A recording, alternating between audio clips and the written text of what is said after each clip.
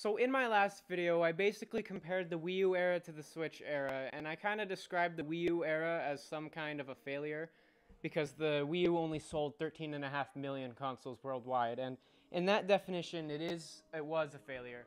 But the truth is that there were a lot of people that bought it. 13.5 million people is still a lot of people that bought this console. So I kind of wanted to go through how Nintendo has supported it, and and a couple things that I found that were kind of interesting that shows the overall decline in Nintendo's support for the console after they began to figure out that it wasn't gonna be a super big success, if that makes sense. There were a few little things that I found. I'm not sure if anyone else has found them before, but I thought I would just go over them in a video. So the first one this is the new one I think that I found. It comes in with the notifications app, and if you don't know what this is basically a way for Nintendo to communicate new updates and basically new information about the console and everything like that. So you wouldn't have to go on the internet, you wouldn't have to go on like Twitter or anything.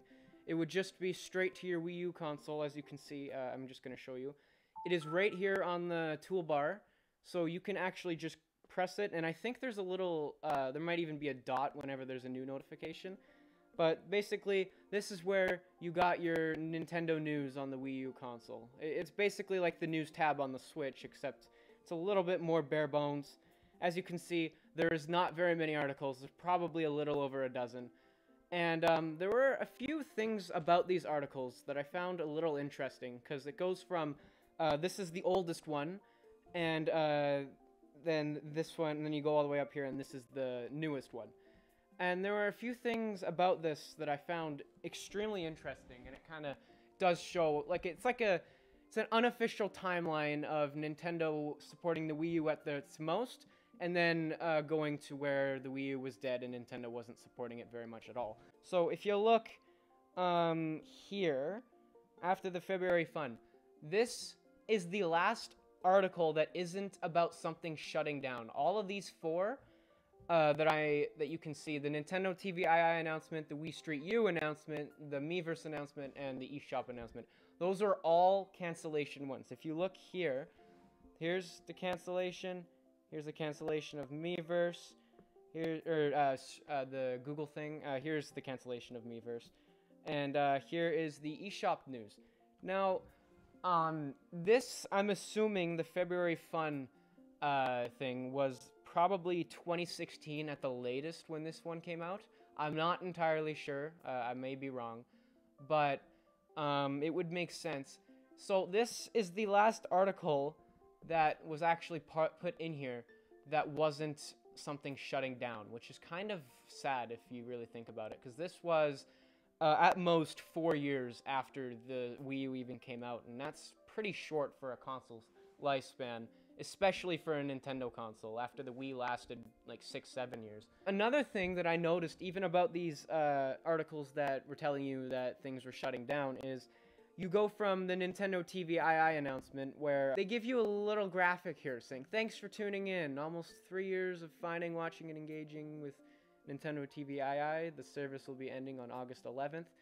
It's a nice little send-off for the platform, and it was only 3 years old too. Like, and that's pretty crazy. Oh wait, hold on. So this February Fun article must be 2015. Still, that actually makes it worse.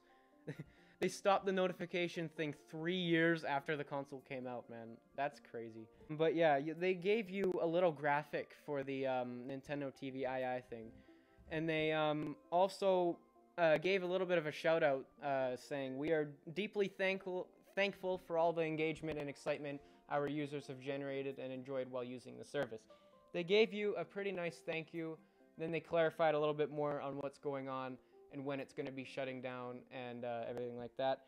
And then you will see here they're talking about basically when they say that you can enjoy your favorite shows on other video on demand applications. They're talking about like Netflix, Hulu, YouTube, Crunchyroll, I think, is on there. And then they gave you a little thank you for your continued support. And that is a nice way for something to get shut down. That's what a company should do. Now, if you go a little bit on, you see the We Street You announcement. This one is this one didn't give you a little graphic like if you see the Nintendo TV II. They gave you a little picture saying thank you for tuning in. You just get you get a little picture for We Street You. It's just a stock photo of the thing. But they still actually say thank you for your use and support of the software, and then they apologize for any inconvenience. That's this one isn't as good as the TVII announcement, but it's not bad by any means. But it kind of shows that things are changing here. And then the Miiverse one, you don't even get a photo. It's just telling you the Miiverse is being discontinued. You will no longer be able to use it on any platform. And then they tell you you can archive your posts, which is a good thing. And then they give a little bit more clarification. And then they also, again, say thank you. We sincerely thank you for supporting Miiverse all these years. So while the overall quality of these shutdown announcements went down as time went on, like the first one, Nintendo TV II had an image. The We Street You didn't have an image. It was just a stock photo of the thing. And then the Miiverse one had no image, but they still said thank you. Every single one of those announcements still said thank you. So, what makes this a little bit strange is the Nintendo eShop announcement closure. So this means that you will no longer be able to even go on the eShop and buy Wii U games. So you'd think that Nintendo would say a little bit more than just, as of late March 2023, it will no longer be possible to make Nintendo eShop purchases on Wii U consoles. And then they give you a little link. That's it. That's all they give you on the notifications tab. So they completely just did not put any more effort. They just gave you a little paragraph. And considering how Nintendo went from thanking you, they didn't even thank you in this one. They just kind of said, this is happening, that's it, and yeah. So I'm assuming they give you an article, so you can go to the internet browser, and I'm assuming that they gave you a thank you there and everything like that.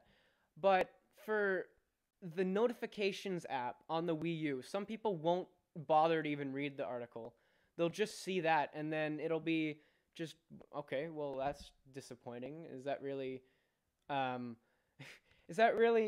all you're gonna say? Are you gonna tell us anything else other than, or do we have to go to the article, or can you just kind of say what you need to say here? But yeah, it just shows that Nintendo really really did not put a lot of effort into telling you the Wii U eShop is shutting down.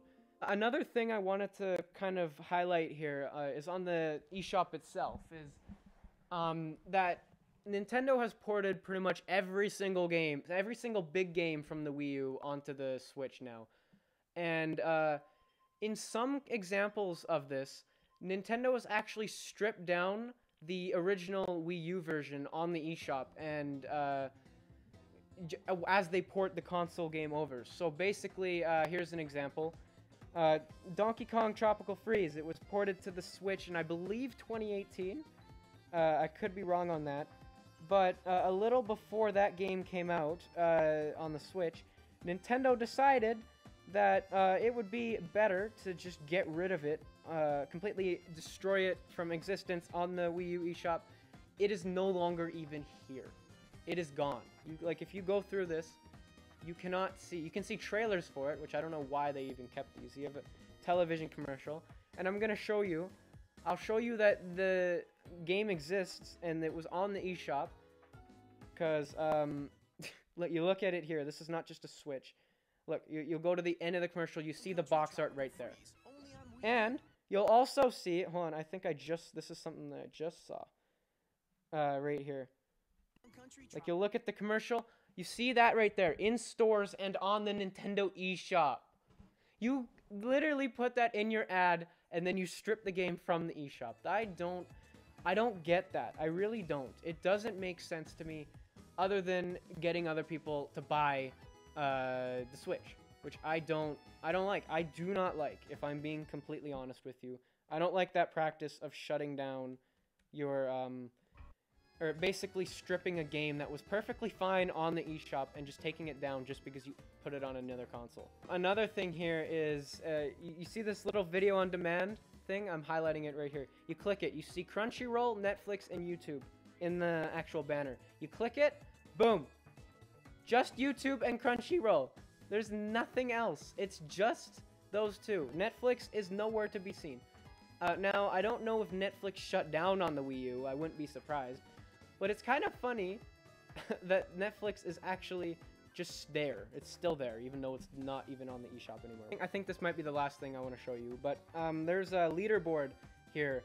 There's charts that tell you the best-selling games for the Wii U in the past little bit. And if you look at it, it's kind of it kind of shows you a lot how Nintendo is starving people of their legacy content. If you look here, all of these are Virtual Console games with the exception of, I believe, Wind Waker HD, which is 13th, by the way. All of these are Virtual Console games. All of them. Mario Galaxy 2, that one wasn't ported to 3D All-Stars for the Switch, so people are getting it here if they don't have it already. This is the only official way for you to download Super Mario Galaxy 2 without going through piracy or anything like that. This is the only way for you to get it officially from Nintendo. And they are shutting down the store for you to even buy this. So there's no official, after this, after the eShop shuts down, there is no official way for you to buy a lot of these games, including Mario Galaxy 2. Unless if you're willing to shell out a bunch of money for a physical copy of it on eBay or something like that. 95% of these games are Virtual Console games. Wind Waker HD is no longer for sale outside of the eShop. That you can't go into like a Walmart and buy it. You can't even get this game. This game wasn't ported to the Switch. So people are buying it. It's $30. If you want it for the Switch when it eventually does get ported, you're going to be spending a good $80 Canadian, because this is Canadian prices, by the way. So you'll be spending $80 for a game that you could have got for $50 cheaper on the eShop if you own a Wii U. I guarantee you, if they ported Wind Waker HD to the Switch, this game would be like immediately stripped off of the eShop. If they do it within the next year, they will immediately strip it off of the eShop, and that's really, really sad. But yeah, that's pretty much all I wanted to say here, and let me know what you guys think about this in the comments. If I'm completely wrong about my assumptions here, let me know. And that is pretty much it for this video. Thank you all for watching, and I will see you in the next one. Peace out, everybody.